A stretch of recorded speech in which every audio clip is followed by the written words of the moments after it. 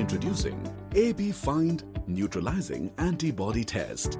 4 easy steps to complete the test accurately. Prepare, collect sample, run test, interpret results.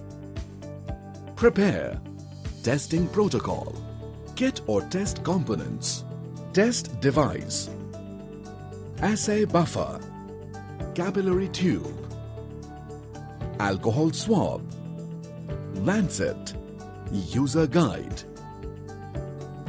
Wash your hands.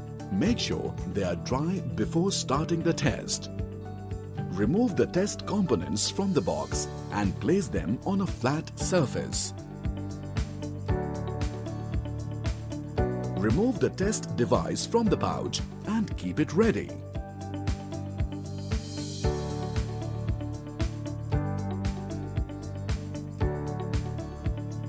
Peel the aluminium foil from the pre-filled buffer tube and secure the cap on top of the buffer tube.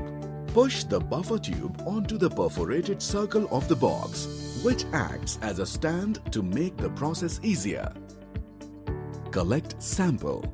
Choose your ring or the middle finger and clean the tip of the finger with the alcohol swab and let it dry for 5 to 7 seconds.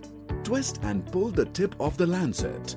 Position the lancet over your fingertip and push it against the skin until you hear a click. Wait for a good size of blood to form. If it doesn't, squeeze the sides of the finger. Squeezing the top of the capillary tube, bring the capillary tip in contact with the blood drop and release the top of the capillary tube, allowing blood to flow into the tube. Run test. Squeeze the top of the capillary tube to transfer the blood into the sample well of the test device. Add 3 drops of the buffer onto the sample well of the test device.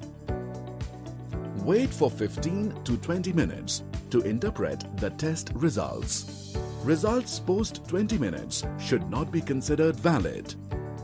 Results. Positive result if control line C and test line T both are developed. The test indicates for the presence of COVID-19 neutralizing antibody in the sample. The result is positive. Look very closely. Even a faint line at test line T indicates a positive result. Negative result. If only the control line C is developed, the test indicates that the result is negative. Invalid result.